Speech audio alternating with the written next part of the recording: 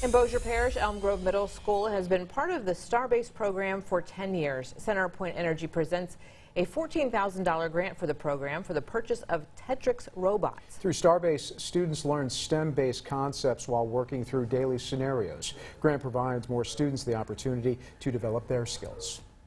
Centerpoint Energy is always proud to give back to our communities that we serve. And this particular program based out of Starbase is just outstanding because it's producing future leaders, future innovators that will do great things in our community in the future. And so these robots have taken the entire $14,000, but they're going to last for years. And so there will be hundreds and hundreds of kids who are impacted by this one generous grant by Centerpoint Energy Foundation.